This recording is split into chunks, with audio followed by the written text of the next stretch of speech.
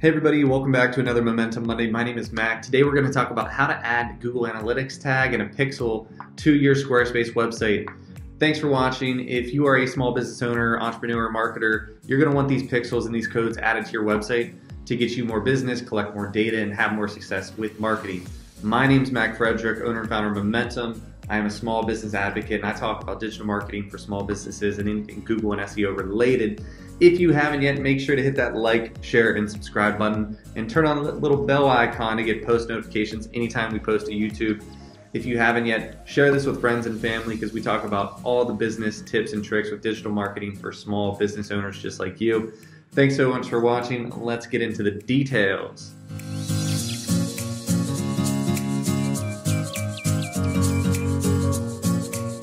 So let's show you how to add Google Analytics and the Facebook pixel for tracking and analytics to your new Squarespace site. So if you're logged into Squarespace, go to squarespace.com, log in.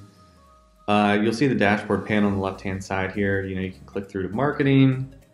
You can add it. I'm going to move myself over here. You can get Google Ads credit. You can share and connect your social media. You can add an SEO. What we're going to want to do though is go back to the home panel here, and let's start with analytics. You can see this is where your analytics pulls in, but you need to set up the analytics first with Google Analytics as well. So let's go to settings, and we're going to go to advanced. This is where you can add different things like external API keys such as Google Analytics. You'll need your account number. So let's show you that. You want to go to, just do a Google search for Google Analytics. It'll pop up analytics.google.com. And if you don't have Google Analytics, what you're going to want to do is create an analytics account using a Gmail or a Google account. My computer's a little slow right now, so bear with me. My hair's a little bit of a mess. Got some scruff going. All right, so in the dashboard, you want to go to admin in the bottom left of the panel. You can see your accounts right here. I'm going to create a new account. These are just some fun accounts I play around with.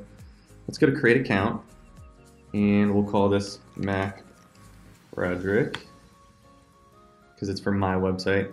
I typically have all these checked. It shares a lot of data with Google. I don't really care. Some people do. If you don't like sharing this stuff, like account specialist, you don't want anybody calling you. Check that off. And this is for a website, not a mobile app, so click web, hit next. Mac Frederick website, or we'll just call this Mac Frederick, URL, HTTPS, I believe.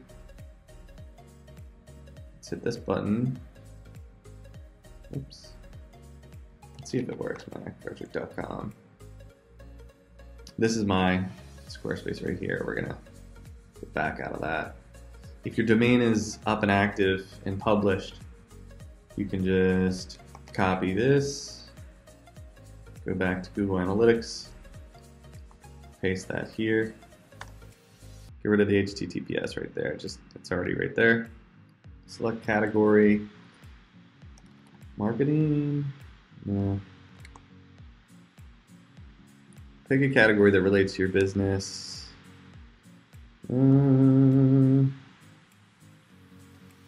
What do we... really none of these, so we'll just hit other. Time zone, I'm Eastern time zone. New York. Hit create. Of course, sign all of Google's, agree to all of Google's terms. Let them control all your data. It's amazing. Psych. Google really locks you in like controlling and owning your data, like seeing what sites you go to, what information you collect on your own website, using that information against you or for you, however you look at it. But now you'll see you're logged into the panel here. If you hit this back arrow, you can see that you have an account view, property view, and user view. Here's where you choose between the accounts. Within the account, you have different properties. Like, let's say I had 2 websites for myself with different URLs. So we're under this property. You can see property settings. And under property settings, you can see your tracking ID. I like to go down here and check some of these things off to like get interest and demographic reporting. It allows for better remarketing. If you need to get your analytics tracking code underneath, you can go to user management, add and remove users, or you can go to tracking info, or what you want to do is go to tracking info if you want to get your code. Your global site tag will be right here that you can add to the website. You can also actually create your property through Google Tag Manager and create something from there. If you want to copy your tracking ID, as we saw within the Google Analytics external API keys, enter your Google Analytics account number, bam, you enter that right there, hit save. And now we're going to move on to the Facebook pixel.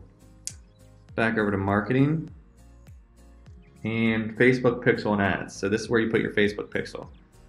So to get that pixel, you want to go to business.facebook.com, like right here.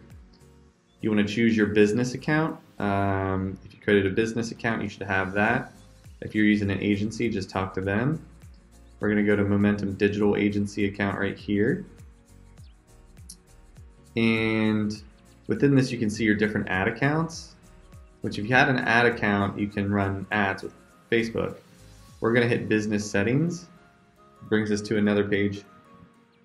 And from that, you can see pages right here. I should have a page for Mac Frederick. Not yet. We'll add that. So to add that page, you want to hit Request Access to a Page. Start typing in the page. If you're the admin of the page, it'll automatically accept this for you. So we're going to request access. Since you're already a page admin, you requested and it was approved automatically. Great. You can scroll down in here again and add people to it. If you personally want to manage that business page, hit assign through the user. We're going to jump over, more importantly, to data sources and pixels. So this is where you can name the pixels and see the different pixels. I do not have one for myself, so we're going to hit add. Mac Frederick pixel, just name the pixel. You can copy the website here if you want. Oops. Copy that. Oops. Paste it here, hit continue. Then it's going to walk you through the setup of adding that pixel. Set up the pixel now. You can manually add it, email instructions to a developer, or add code from a partner integration, which is what we'll do. We are using Squarespace. So you can follow the directions prompted here, turn on advanced automatic matching. This page is optional. You want to go to settings, advanced code injection, which is not correct. You can actually go to continue, add the pixel, Facebook pixels and ads. That's where you go to pixel ID and add that right there. So we're going to copy that pixel, hit continue. Back over here to the site, add pixel ID. So this is where you add that, hit save. Back to marketing, just to double check, click that option again. You see it's still saved there. I like to use the Pixel Helper. So it's a Google Chrome extension called the Google Pixel Helper, which is this one, Facebook Pixel Helper. I'm sorry, Facebook Pixel Helper. You can see that it's green, it's got a green arrow here. And you can also add Google Tag Assistant. If you enable that, add that Chrome extension for Google Tag Assistant. You can see we have Google Analytics. If we match up that code 176, 176, if we go to the pixel, it would be 8080. So go over here, pixel, 8080. Back to Squarespace. We're good on this. Back to Facebook. You can send test traffic. Wrong one again.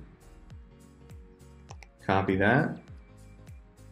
Paste it here. Send test traffic to make sure it's working. All right, you can see it there. Let's see if it pulls in the report. It says no activity yet. Give it 1 second. Active. Last active within the hour. Great. Then you can set up events and custom conversions. We're just going to hit continue. Then you can create ads or set up Facebook analytics. We're going to hit close. And now from those pixels, we can see Google Tag Assistant working, Facebook Pixel Helper working, and we are good to go. Thanks so much for watching. If you haven't hit like, share, subscribe, comment below. If you're a big Squarespace user, it's so easy and friendly to use. Squarespace, make me money, give me affiliate commissions. My name's Mac Frederick with Momentum. If this was helpful, hit that thumbs up. I'm glad to be of service. Check out my website, macfrederick.com. Give me some feedback. Give me some likes and comments below. And stay tuned for weekly videos and updates. Talk to you soon. Peace. Make it a good one.